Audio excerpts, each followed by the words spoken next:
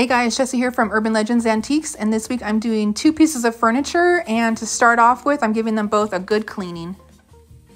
November is Lung Cancer Awareness Month, and the ribbon color for Lung Cancer Awareness Month is white. So I'm going to do these in white, and I just thought it was appropriate because I bought this furniture at an estate sale of a nurse who is moving out of state. I'm using Cottontail by Chalky Chicks. It's a very bright white. I'm using my HVLP pneumatic spray gun, and I've thinned my paint out appropriately. You can see my other videos for how I thin my paint prior to spraying. And since it's cool enough in the garage, I can finally spray again. So we are back out here with the spray gun.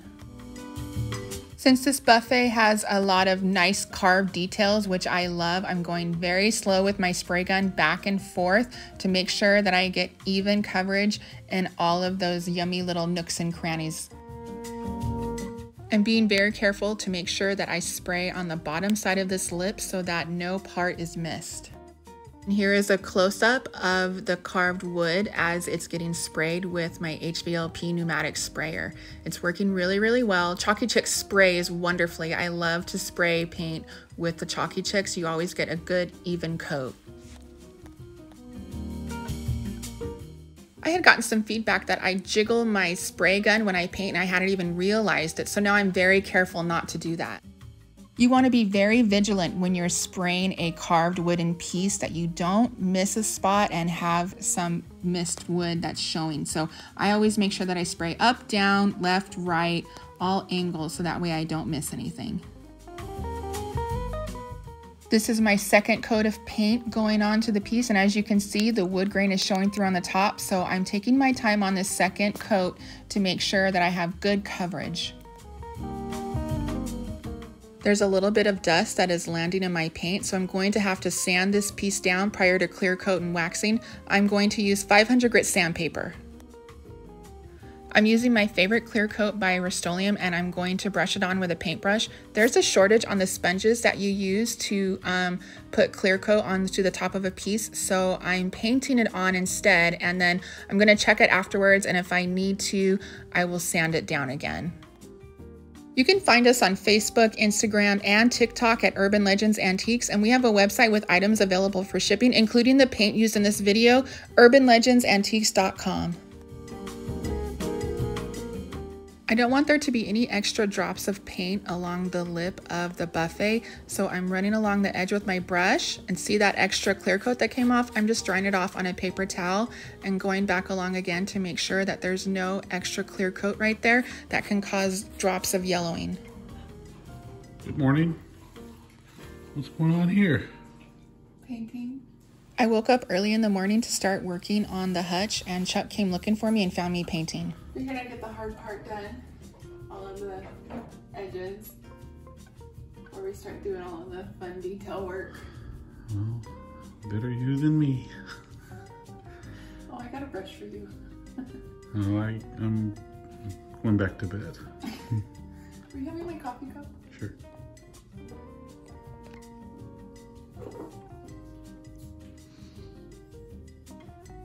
Thank you. And this to me is the hardest part, all of the shelves, all those little squares and the details.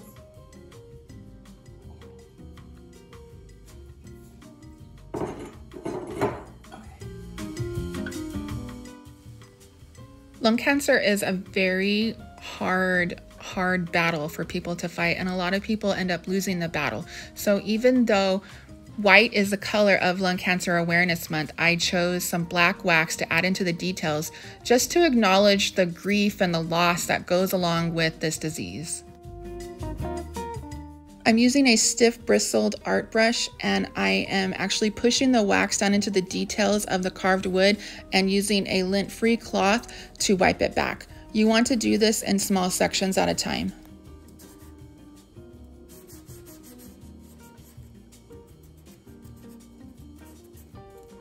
If you happen to find a spot with too much black wax or you don't like the way it looks, take a little bit of clear wax on your lint-free cloth and rub over it. It will act almost like a magic eraser and remove the dark wax from that area.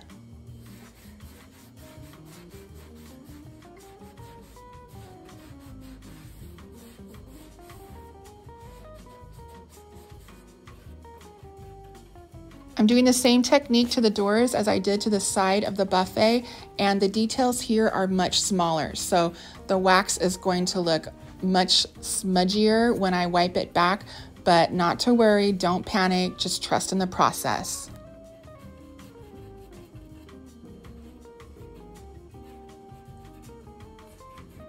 As you can see here, it looks like a hot mess. It looks like I've ruined the piece. As I start to wipe, it's very smudgy and it doesn't look like the side of the buffet, but that's totally okay because we have clear wax that we can use to erase some of the black wax with. Don't forget to like and subscribe to my channel, hit the notification bell, and give this video a thumbs up if you like it. Also, if you could share this video with your family and friends, it would help our growth exponentially, so we would really appreciate it. I also want to take a moment to say thank you to everyone that has followed us on this journey, all of my current subscribers, all of my followers on social media. Thank you so much for your support. Prior to painting this piece, I removed the hardware and then covered up the holes in the drawer where the hardware goes with some tape just to prevent any paint from spraying into the drawers. And the hardware is going back on. This piece is almost done. I just need to clean the velvet inside the drawers. Okay, if you want to see that little buffet done, you got to wait until the end of the video. We're moving on to the hutch, and it's getting some clear wax first before we put the black wax on. I couldn't find the brush I was using before, so I'm using a different brush. The bristles on this one aren't as stiff, but it still works really, really well, and I'm able to push the wax down into the details of the carved wood. Painting the black wax on like this can be time consuming, but I prefer to do it this way versus just wiping the black wax on with a cloth, because this gives me better control of where my black wax will go. I want it to go into the crevices and not just on the high points of the piece. As you can see, using this tiny little brush really gets down into those edges, and when I buff it back, it gives a look of almost like aged stone, and I think it's really, really pretty. What do you guys think of this technique? Do you like it? Do you think it looks really nice, or is it not your style? Would you prefer to just wipe it on because it takes too long? Let me know in the comments below. Here's a small section that I've completed. I've already wiped the black wax back, and I'm working on the next section. Here's a before, and then as I'm wiping it back, it just gives it a nice soft look. It softens the look of the black wax versus those strong lines if you had just painted it and left it. You can use your lint-free cloth and buff back as much or as little of the black wax as you want, especially because there's clear wax down first. It will not adhere to the paint. The clear waxes adhere to the paint, and then this right here, you're just kind of buffing over it. And if you don't like it, just take clear wax and wipe it back more. Here we go. I'm pulling up some clear wax because there's too much black wax on this part for my liking. So you just take a little bit of clear wax, wipe it over the black wax, and it will help to erase that black wax off of your piece and give you the uniform look you want. I'm just going to finish this piece up because it is going into our shop for dealer's night. If you've seen my other videos, you know dealer's night happens on the last Thursday of the month, and it gives us a chance to come in after the shop is closed to do a reset or a restage. We can paint walls while we're in there. We can move in and out big pieces of furniture, which is what we plan to do here. We're going to take this very large hutch into our shop and set it and stage it for Christmas.